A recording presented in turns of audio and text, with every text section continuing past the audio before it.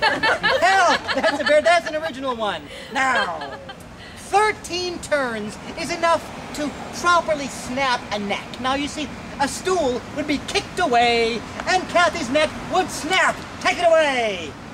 And the crowd would go crazy. Yeah, and somebody would take video of it to put it on YouTube later, apparently. Yes.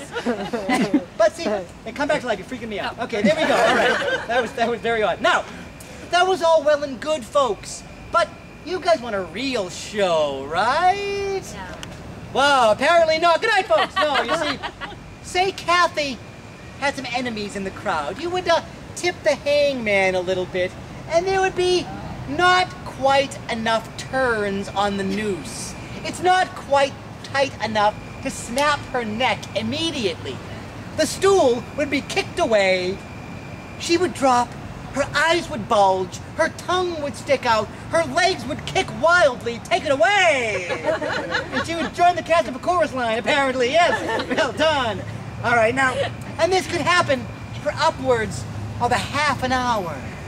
Now, if anyone out there loved her, they would run up and quickly yank on her legs, snapping her neck and ending her misery. Now, that is also where the phrase, "you're pulling my leg" came from, incidentally. That is true. Now, that was kind of a fun way to die, but say she had some more enemies in the crowd, you would tip the hangman a little more, and there would be far too many turns on the noose. It's way too tight. When the stool is kicked away, Kathy drops, and her head pops off and flies into the crowd. Take it away! Well, okay, yes.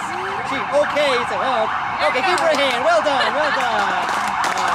Thank you. Okay, well played. You have a long career in anything but the lively arts. Now, you see, the question is, what would happen to her body?